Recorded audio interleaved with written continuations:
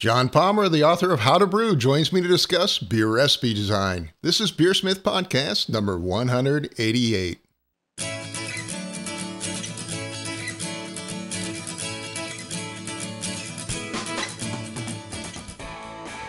This is BeerSmith Podcast number 188, and it's late February 2019.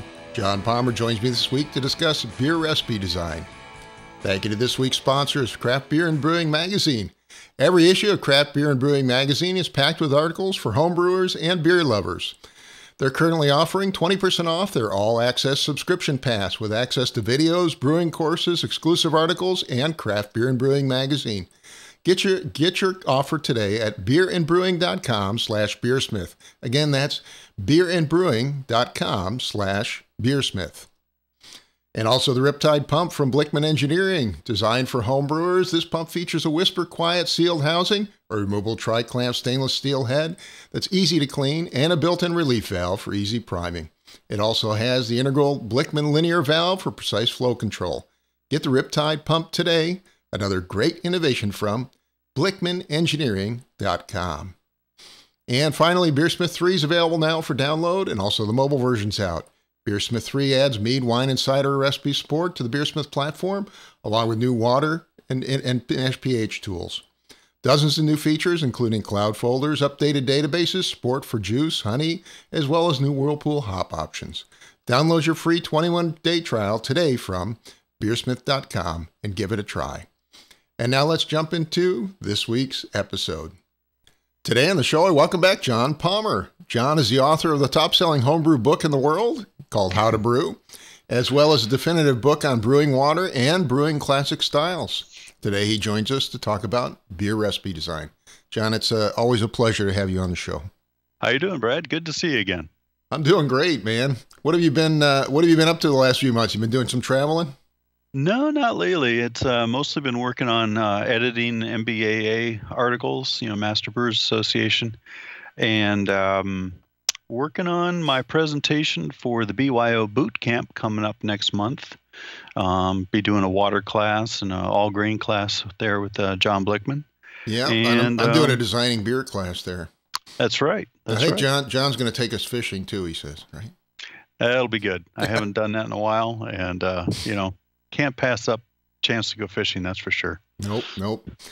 Well, today you want to talk about beer recipe design, which happens to also be the topic I'm talking about at the BYO boot camp you just mentioned. But let's talk a little bit about that. How do you start sort of from scratch if you're trying to design a new beer recipe? Well, for me, I think of beer recipes in terms of sandwich recipes, really, and it's an analogy that helps because you want to think in terms of proportions.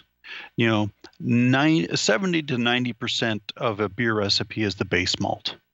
And so if you think about that in terms of a sandwich, 90% of a sandwich is the bread.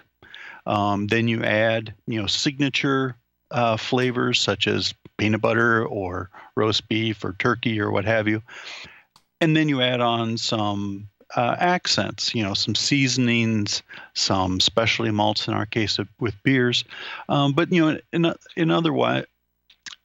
this sense, you build a sum that's greater than a whole that's greater than the sum of the parts.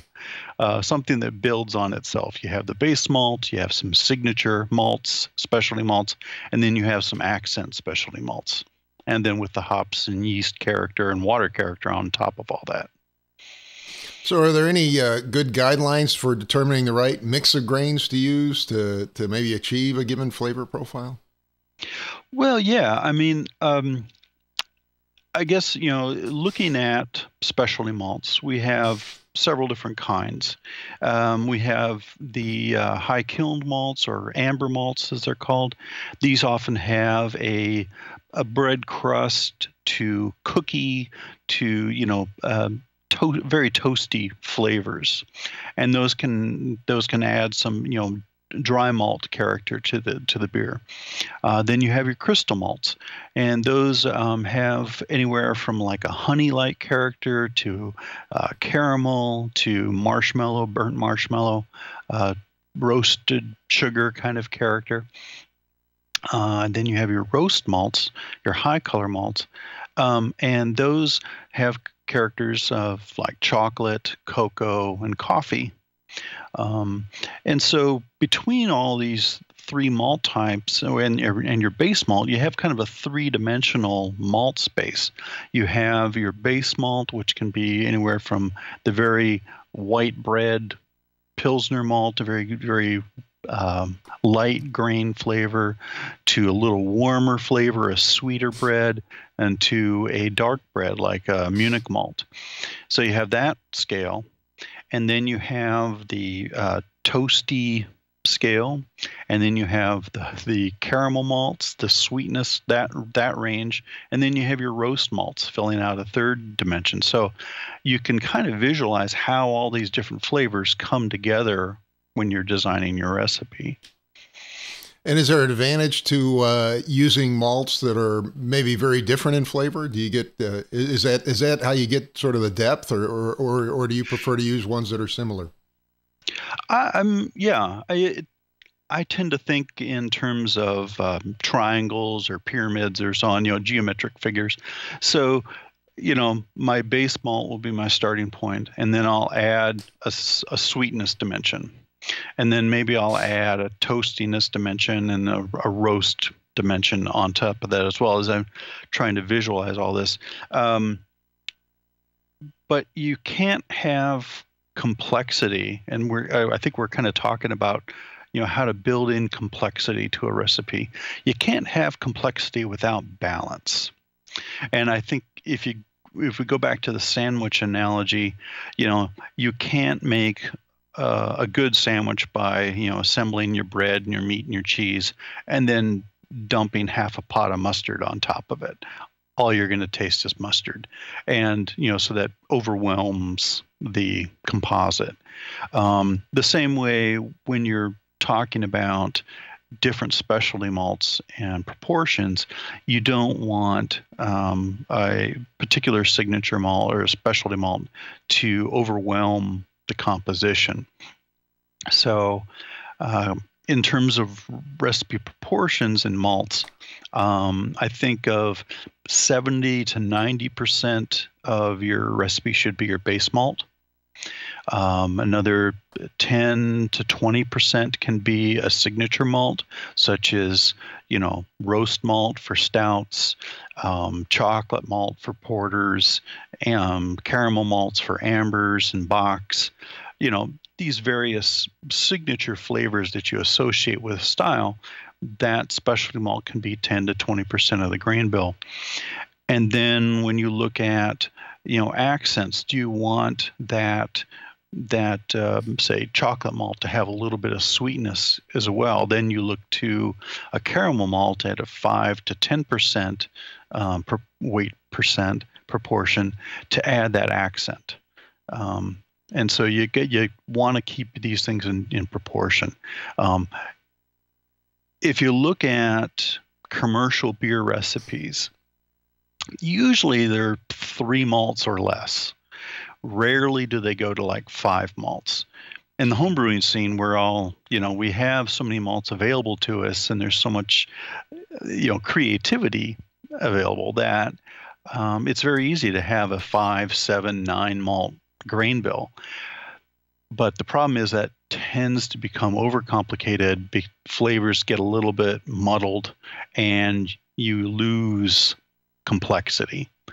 You've just made mud. So keep things in balance. If you're thinking in terms of trying to add specialty malts to gain complexity, keep those percentages small, keep it balanced.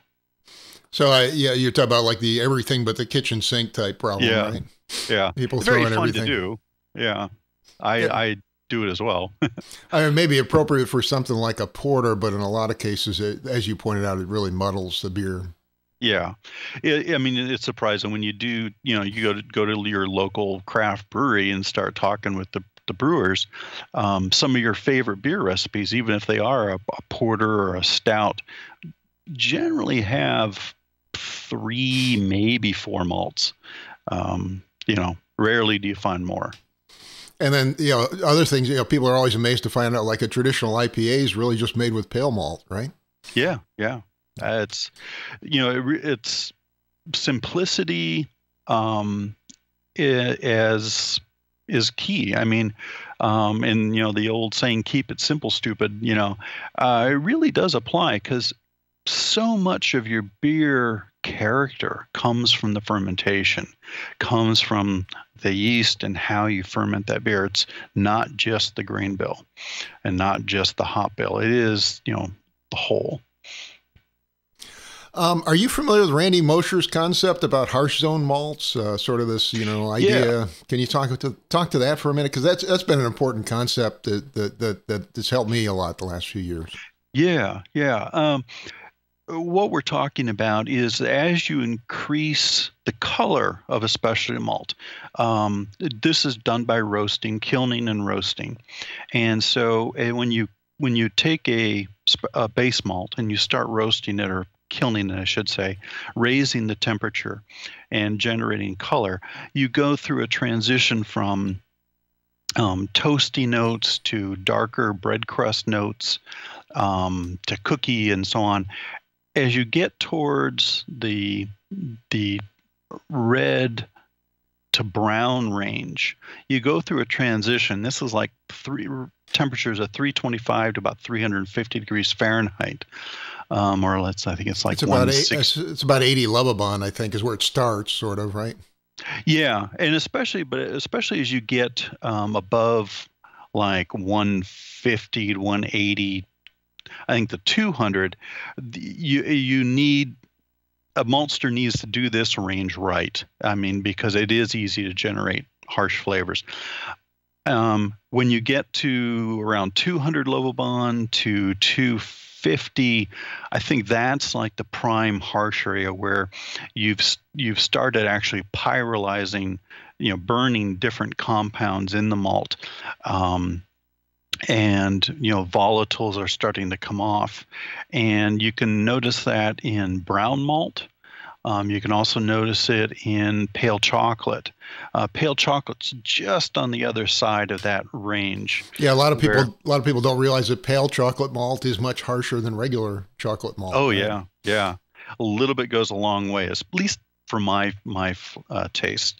Another one is Special B, I think, is in that harsh range. Yeah.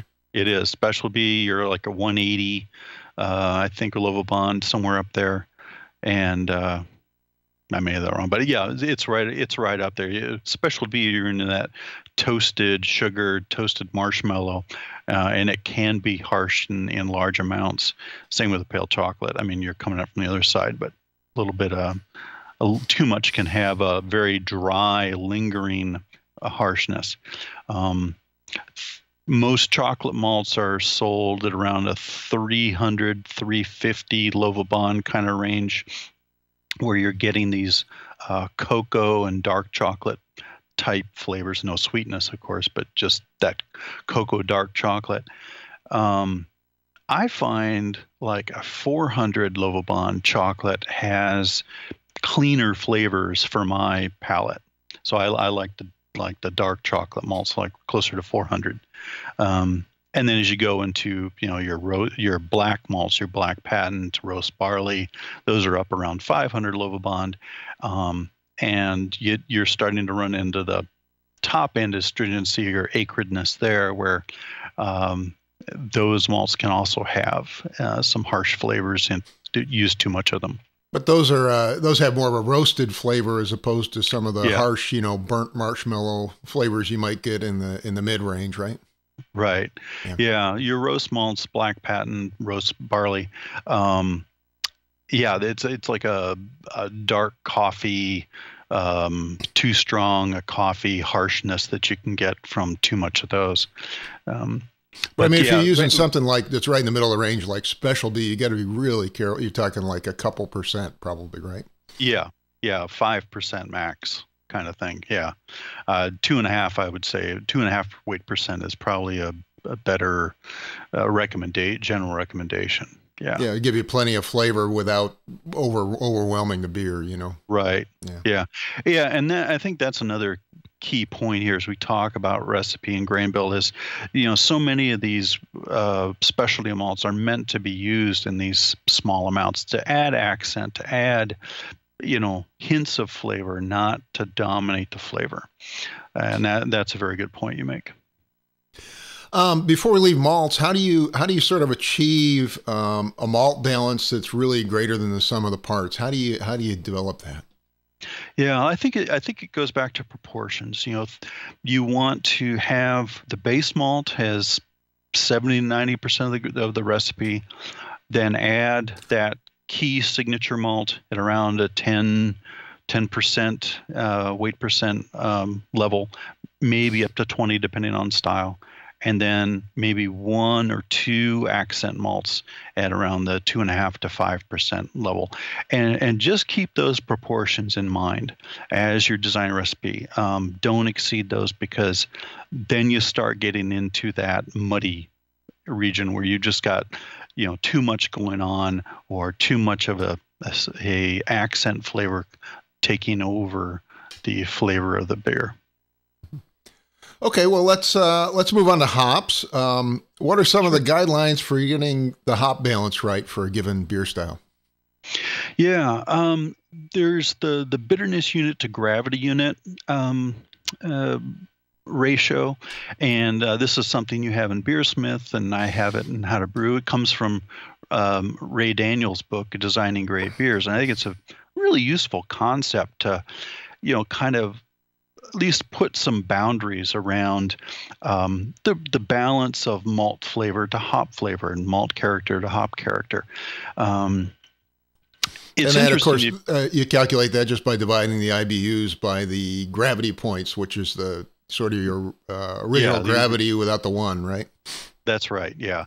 So if you have a 1050 beer, that's 50 gravity points, 30 IBU, then you're talking, 3/5. 3/5, yeah, 30 to 50. And it's interesting when you look at beer styles, and if you look through the BJC style guidelines, and you kind of take the average of the ranges, most beers, say 50% of the total beer styles, come out in that 1/2, 1 to 2, 2 to 4 range of bitterness to gravity. So that's those are styles such as Pilsner, Munich Helles, Pale Ale. A lot of our very common session beers will have that 1 to 2 type ratio, and there's a little wiggle room, like 1.5 to 2, or 0.75 to 2, but you get the idea. And so that's a really good zone if you're looking for a kind of a session beer, something that's not too aggressive. Now, if you go to an IPA style, generally you're looking more in the 3 to 4 to 4 to 4, a 1 to 1 kind of bitterness to gravity. A West Coast IPA, for example, 75 IBUs, 10 to 75 gravity is pretty common. And you can go over that too a little bit. Sometimes you'll see 90 IBUs to 1075 type gravity. When you start going to the double IPA or Imperial IPA, that's when you're starting to get beyond that into kind of a 5 to 4 kind of ratio, as opposed to 4 to 4 or 3 to 4. What are some of the hop techniques that we might use today? There's quite a few now, right? Yeah, it's interesting. We've really, I think, transitioned from what was the traditional homebrewing method of, a bittering addition, a mid-boil addition, and then a end-of-boil addition, kind of 60-minute, 30-minute, 10-minute kind of thing, or 15-minute. Now we're kind of doing more than just the 60-minute boil, and then really opting for late additions after the boil. After the heat's off, we will add some hops then, because we're really trying to capture that hop oil and hop aroma in the beer. Our beers today are generally hoppier than they ever have been in the past. I think even back, in the heyday of India Pale Ales, 17 and 1800s, I think we're probably hoppier today than we were then. And so, bittering edition and then end of boil editions are kind of where we are at the moment. I think another principle for brewers in recipe design is, as a home brewer, it's so easy to add hops anywhere in the process that we tend to overhop things. Not everything should taste like an IPA. So if you're making it's one of my pet peeves too. Yeah, me too. If you're brewing a maltier style like a porter or a Munich Dunkel or a Bock or a Belgian double, do that bittering edition, 60 minutes or even 90 minutes if you so desired. But get that good, clean, balancing bitterness, and then maybe add a touch of hops after the boil. Just get a little bit of hop aroma, if you so desire. But don't think that every beer style should have hop aroma, because it's not the case. Our beer styles, it's great to brew outside the box, but try that malty style. I think you'll like it. Munich Dunkel continues to be one of my absolute favorite beer styles. Same with good porter, and it's where you let that malt character shine through and not overwhelm it with hops, especially in the flavor department. Don't muddy up your malt flavors with hop flavors if that's not the style. So, my 2 cents. Even the complexity, I enjoy a lot of English beers, and the complexity of the English beers just gets completely wiped out if you overhop it, That's right. That's a very good point. Yeah. So, have fun, but understand where the boxes are. Well, let's talk about hop flavor and aroma. What are some of the key aromas and flavors that we might get from some of the different varieties? Yeah, well, we've got more and more hop varieties these days than we ever have before, certainly. You have maybe just pick a few examples. These days we have what we call the Pacific hop varieties. These are the fruitier hop varieties. Mosaic is a great example, even though it's more of a U.S. variety than a Pacific variety, but it has that bright tropical fruit kind of flavor that our usual American varieties like Citrus, Cascade, and Centennial don't.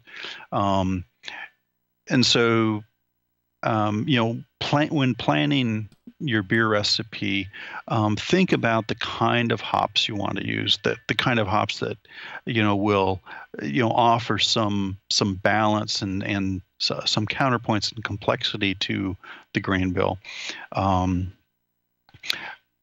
New England IPAs is an example. These benefit from these fruitier hop varieties, these Pacific hop varieties. I think they offer those juicier notes that, whereas a hop like Simcoe with a very distinct pine character doesn't really work as well.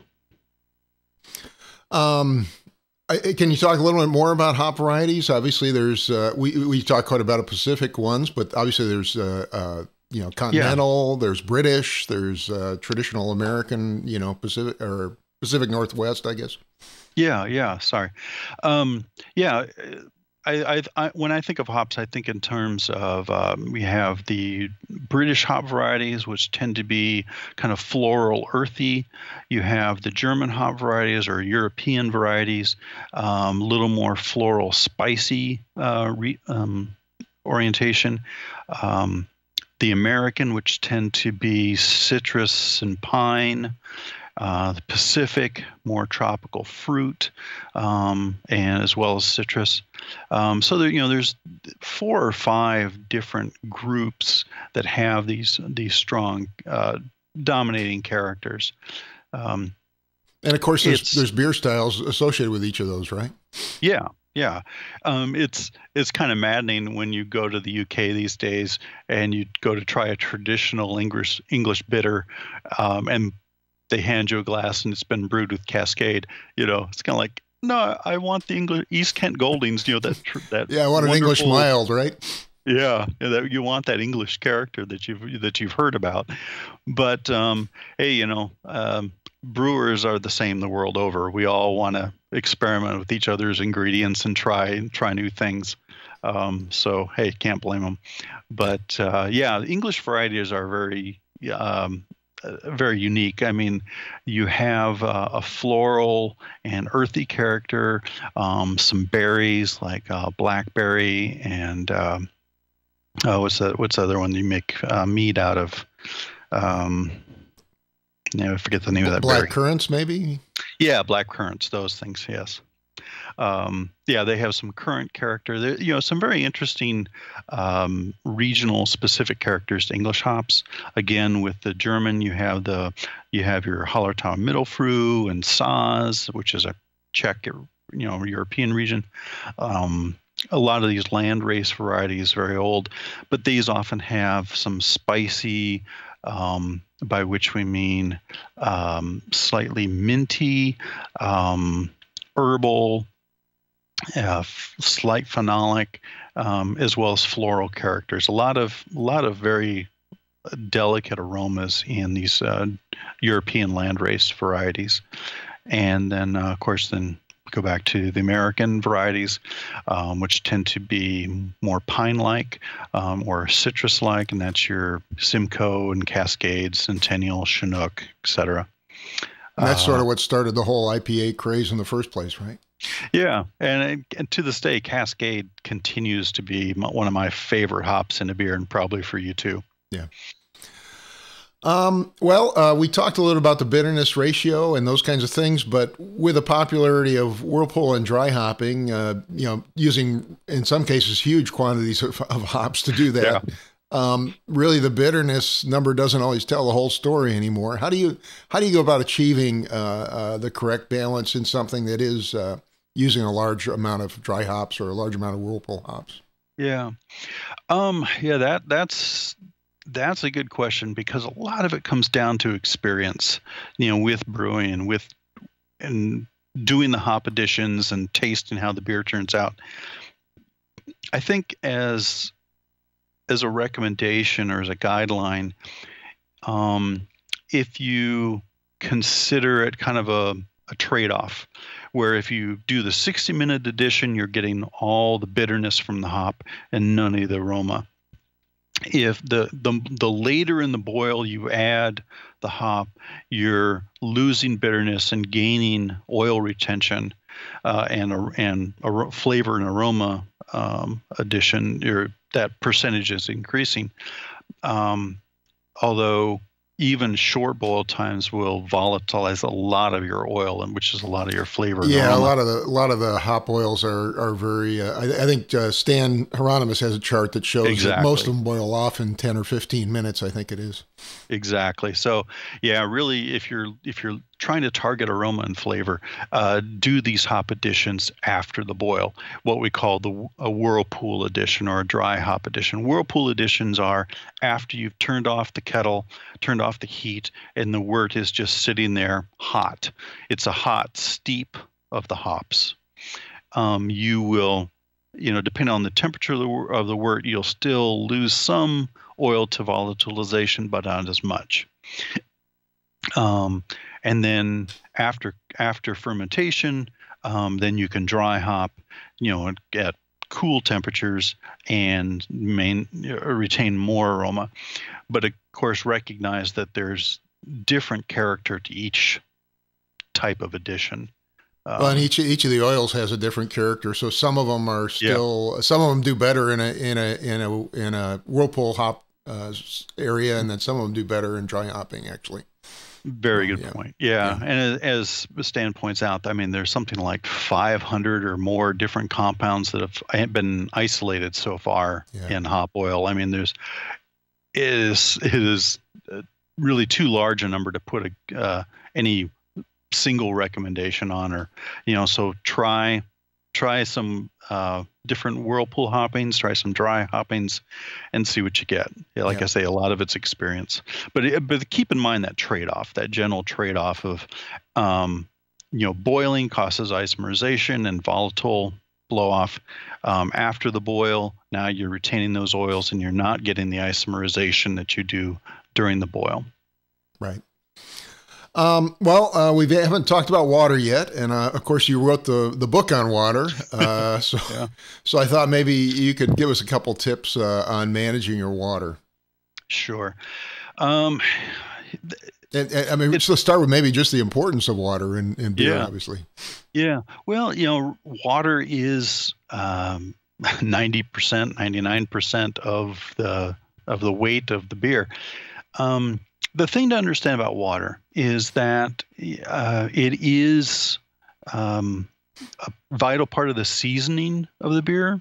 And by this, I'm talking about the ion composition, the ion profile in the water, your calcium, magnesium, alkalinity, sulfate, chloride, and sodium.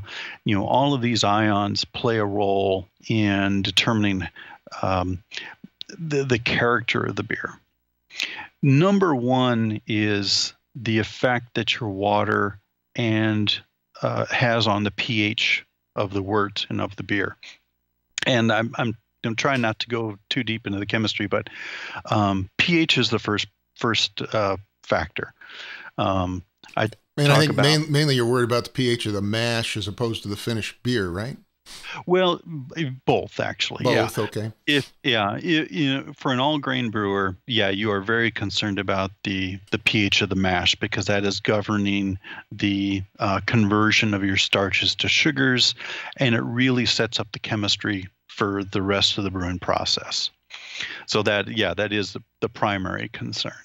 But also you're interested in mash pH because mash pH affects wort pH affects beer pH, and beer pH affects how those beer flavors are expressed to your palate. If the pH is too low, then flavors become kind of focused and one-dimensional. If the pH is too high, these flavors broaden, but they can broaden into a shallow puddle and you really don't taste anything.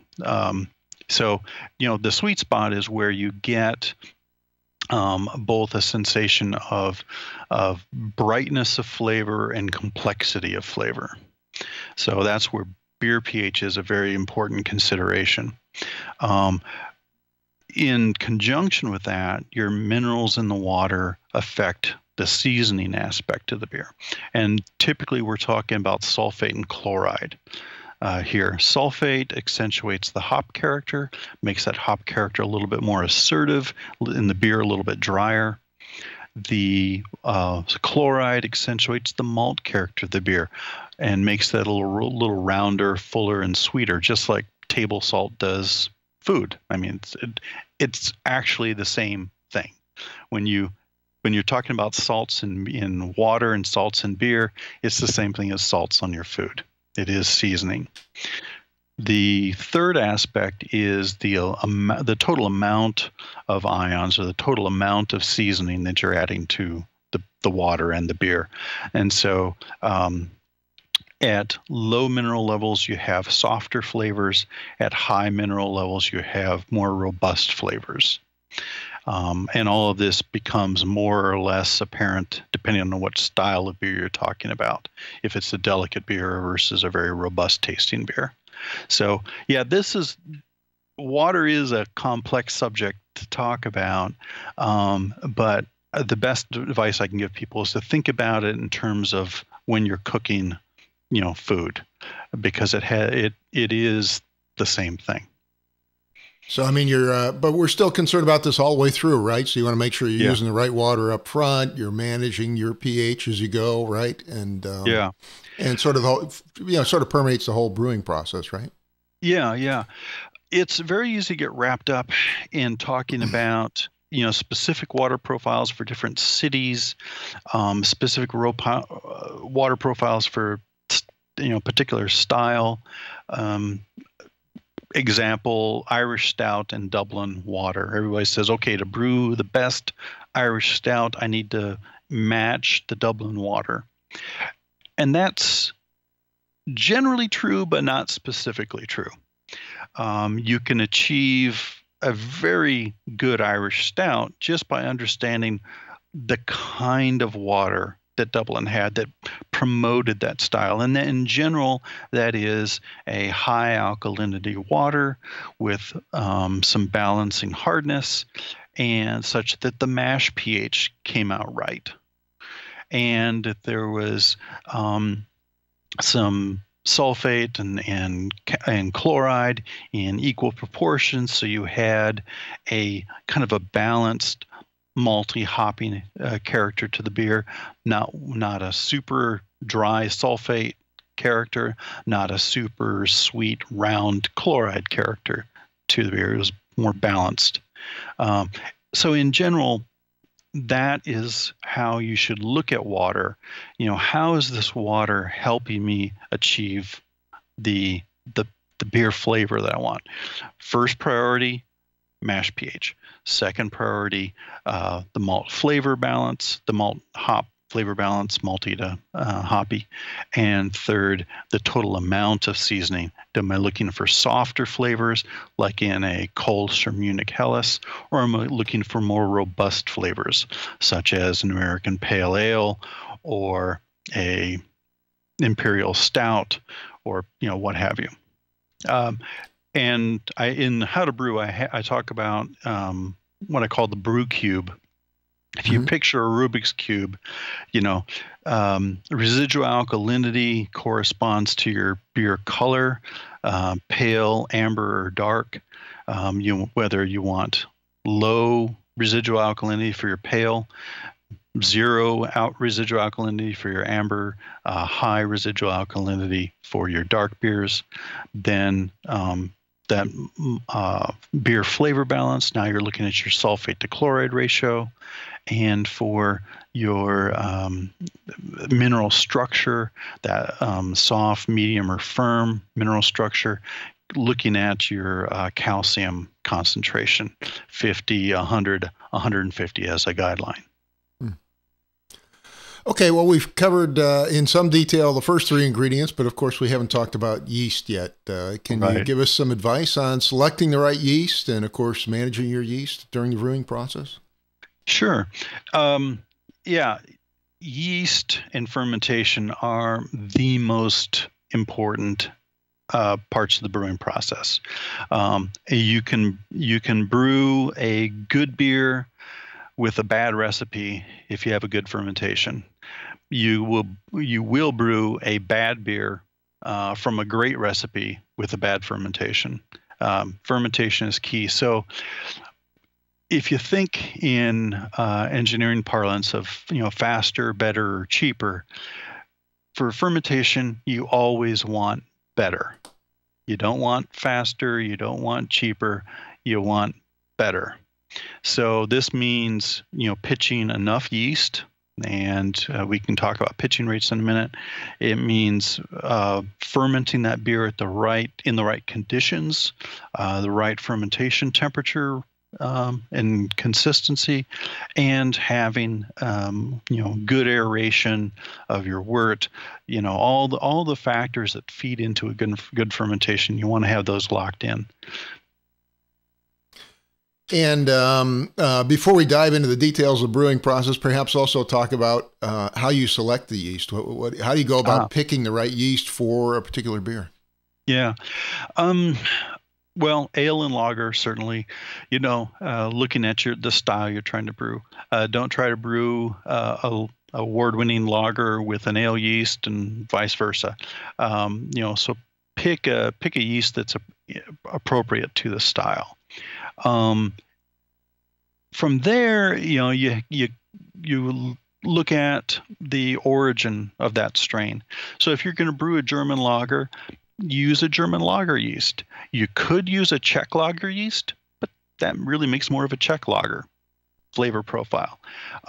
You could also use a California common yeast, which is technically a lager yeast, but you're not going to get quite the same character from that yeast if you're trying to brew a German Pils versus a California common. So, think about those definitions when you're selecting your yeast. From there, all I can recommend is, look at the manufacturer's website, look at their choices, look at the fermentation temperature ranges, and look at the descriptions of each yeast to see if there's something in that description that appeals to you or doesn't appeal to you. For example, some lager yeasts throw more sulfur into the beer than others. If you like sulfur or don't like sulfur, that may be a consideration. Other yeasts, for example, ale yeasts, they can be highly flocculent or lower flocculation, drier, maltier. Again, look at those descriptions and think about what kind of character you're looking for in that final beer, and choose a yeast strain that seems to support that. And of course, occasionally it is okay to go off style with your yeast too, right? Yeah. I mean, this is brewing as a hobby after all. So, don't be afraid to experiment, but understand what you're experimenting with, and have fun with it. Yeah, I'm always amazed. You've been with me, I think, to Chris White's. Chris White runs White Labs, and they have a small brewery as well. And what's interesting is you can taste. They'll make a single wort, and then they will run it through with four different yeasts, maybe, and you can taste them all in a sampler tray, and they all taste vastly different, don't they? They do. It's really amazing to see the difference the yeast strain can make. It's yeast selection is definitely one of the more interesting things to play with.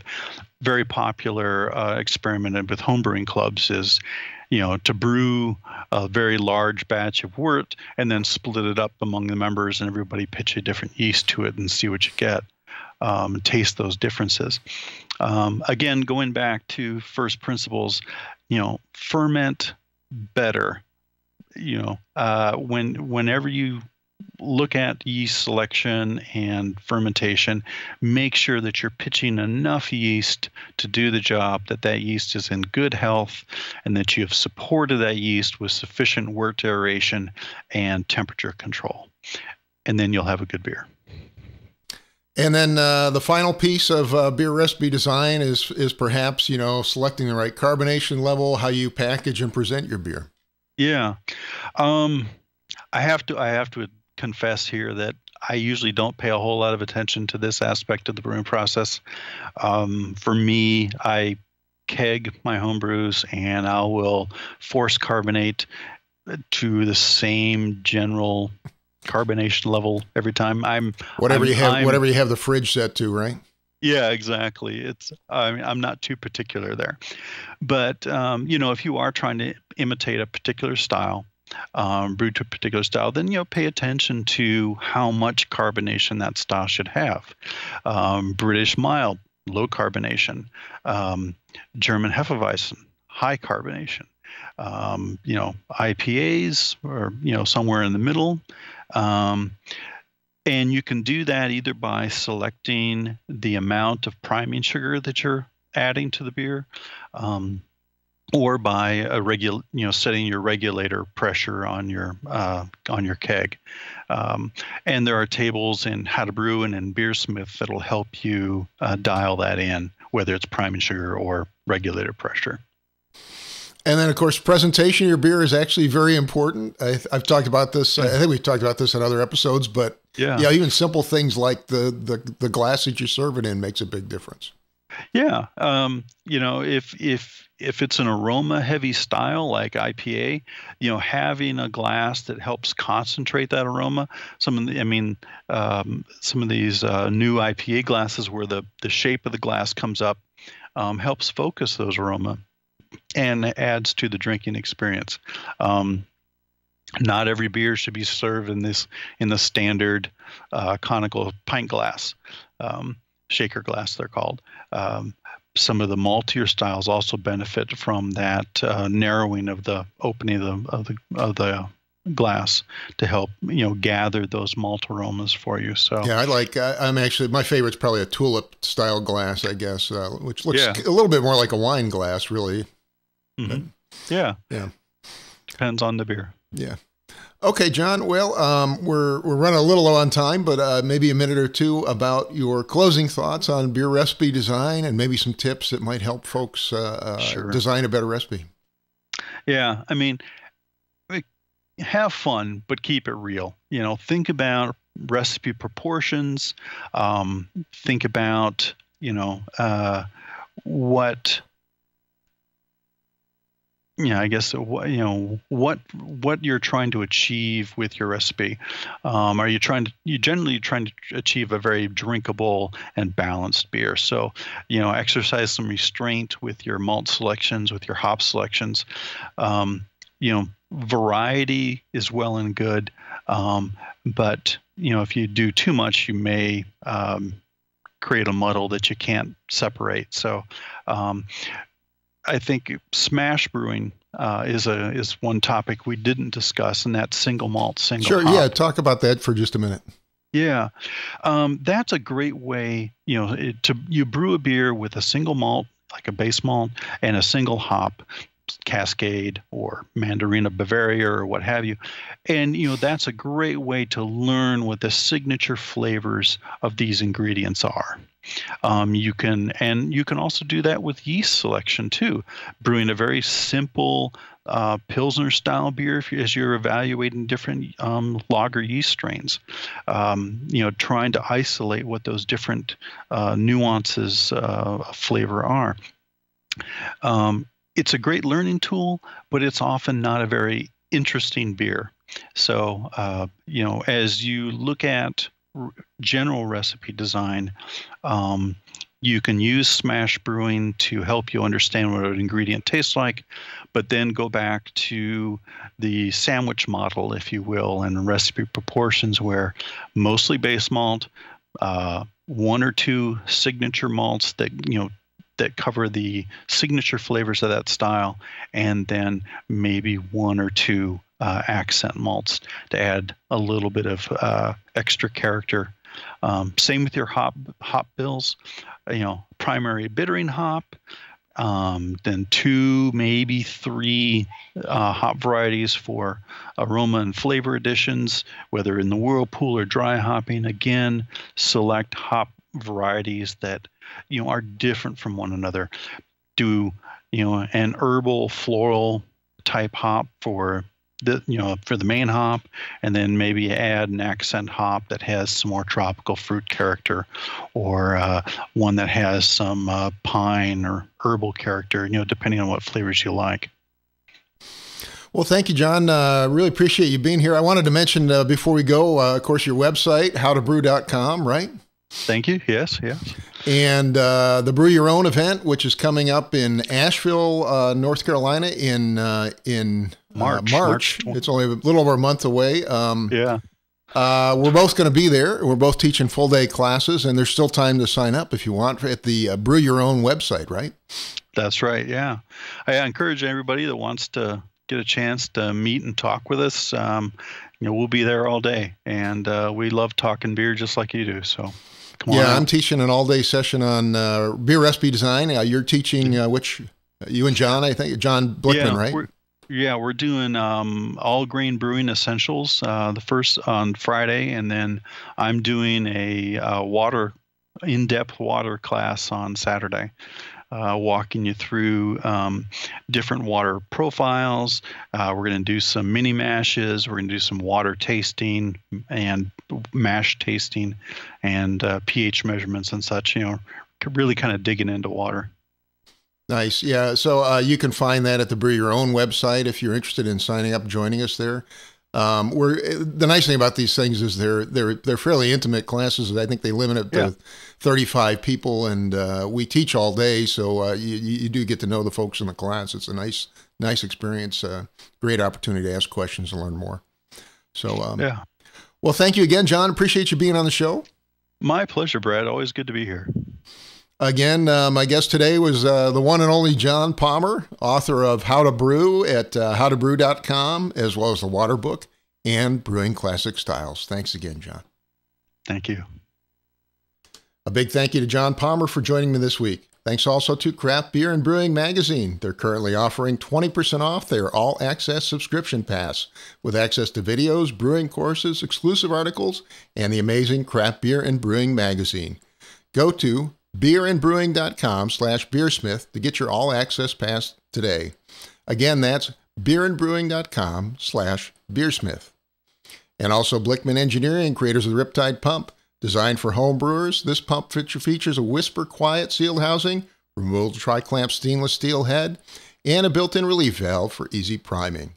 Get the Riptide Pump today. Another great innovation from BlickmanEngineering.com. And BeerSmith 3 is available for download for both desktop and mobile platforms. BeerSmith 3 adds mead, wine, and cider support, new Whirlpool hop options, support for high-altitude brewing, and a whole lot more.